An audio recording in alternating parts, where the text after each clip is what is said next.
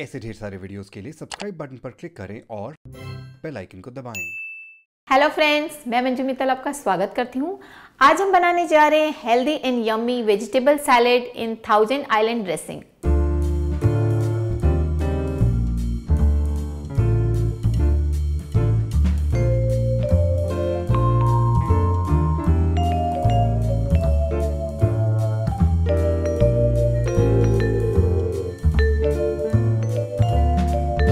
सबसे पहले मैंने एक बिग बॉल लिया, इसमें मैं डाल देती हूँ 1 cup broccoli, 1 cup iceberg, half cup red bell peppers, half cup yellow bell peppers, half cup boiled sweet corn, 10 to 12 pieces sun drop tomato, थोड़े से मैं इसमें डाल देती हूँ मिंट लीव। और अब हम बना लेते हैं इसकी ड्रेसिंग। ड्रेसिंग के लिए मैंने लेना है 1 टेबल स्पून हंकर्ड। हम इसे मेयोनीज से नहीं बना रहे हैं, तो हमने हंकर्ड लिया है।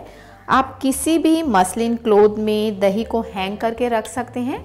1 से 2 घंटे के लिए आपने हैंग करके रखा, उसमें से जितना भी एक्स्ट्रा वाटर है वो निकल जाएगा और आपकी दही तैयार हो जाएगी। 2 table spoon cream, 1 table spoon lime juice, half TSP salt, half TSP garlic paste, half TSP seasoning oregano, आप जो भी लेना चाहें, हाफ टीएसपी चिली फ्लेक्स और हाफ टीएसपी ऑलिव ऑयल। इन सबको मैंने अच्छे से मिक्स कर लेना है। स्मूथ होने तक आप इसे मिक्स करेंगे। ये देखिए बहुत ही अच्छे से मिक्स हो गया है। अब इसमें मैं ऐड कर देती हूँ 1 TBSP केचप। आपको मीठा थोड़ा ज्यादा चाहिए तो आप 2 TBSP केचप भी ले सकते हैं। और इसे भी हम अच्छे से मिक्स कर देते हैं और अब हम इससे पोर करते हैं सैलेड में और अब इसे अच्छे से मिक्स करेंगे। देख रहे हैं ना, बहुत ही यम्मी लग रहा है देख के। कई बार होता है कि जब हम सैलेड खाने के लिए कि नहीं मुझे सैलेड नहीं खाना, बट अब जब आप ये सैलेड खाएंगे तो आप वेट करेंगे कि वाओ हमें सैलेड खाना है।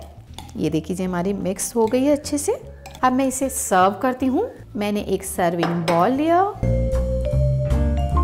मैंने ब्रेड को थोड़ा सा टोस्ट कर लिया है और उसके छोटे छोटे पीसेस कट कर लिए हैं। इसे ये बहुत ही क्रिस्पी के साथ बहुत अच्छा लगता है, तो आपने इसे जस्ट सर्विंग से पहले ही डालना है, अदरवाइज ये सॉगी हो जाएगा। थोड़े से अगेन मिंट लीफ और थोड़ी सी ब्रोकली।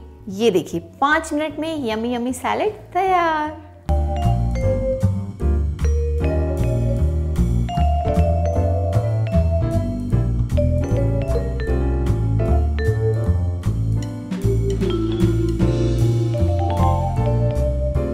आपको हमारी ये रेसिपी पसंद आई तो हमारे वीडियो को लाइक करें और हमारे चैनल को सब्सक्राइब करें।